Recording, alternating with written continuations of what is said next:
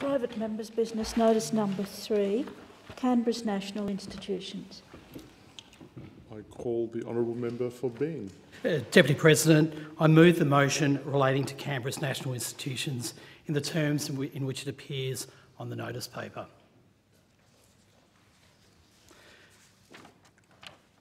Is there a seconder? I'll second the motion. Seconded. Deputy Speaker, in March 2018, the Joint Standing Committee on the National Capital and External Territories announced an inquiry into Canberra's national institutions.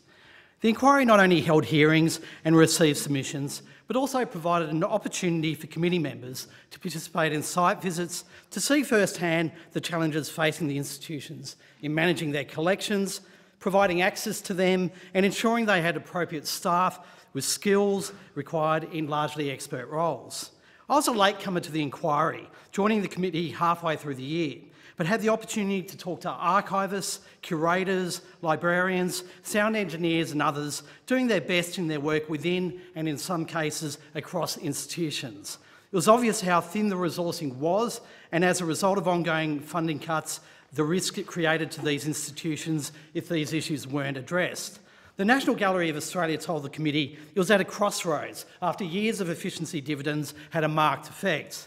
Their submission noted funding reductions have put the core purposes of the NGA at risk, with questions around financial sustainability, caring for the collection and the planning of our loans programs under constant review. The NGA can no longer find more efficiencies.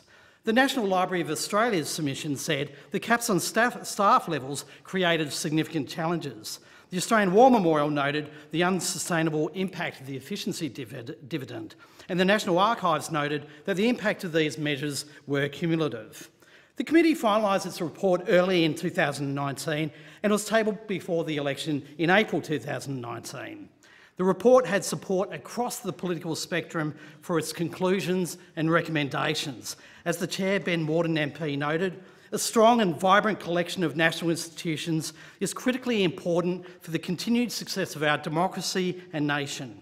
These institutions tell our Australian story, and it is essential that we understand that story, learn from it, and use it to build confidence and pride for the present and the future.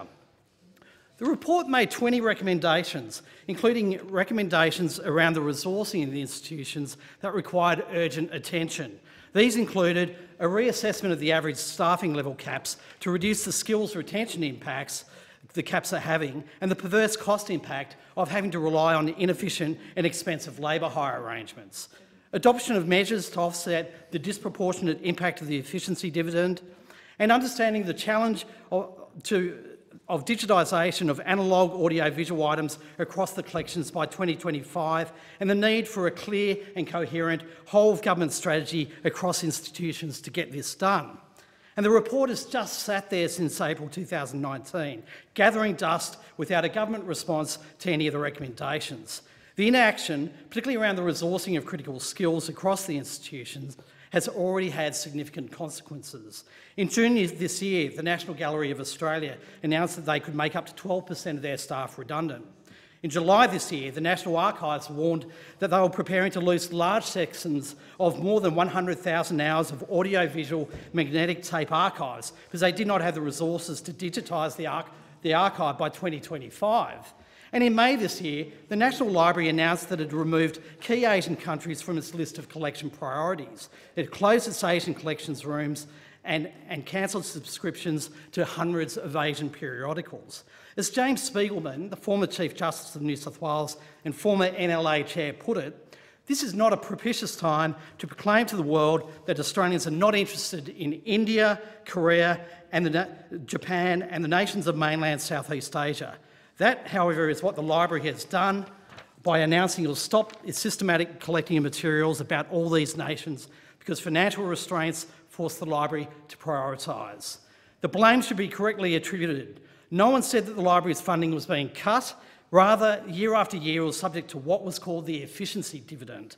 That this could be imposed every year for decades without effect on the delivery of services, as implied in the language used, was and is delusional. At such a point in our nation's story, it's critical that we support those institutions entrusted to tell our story and give us a better understanding of our place in the world. Deputy Speaker, the government needs to urgently respond to the report's recommendations before more of our institutions' work is lost or left to wither on the vine.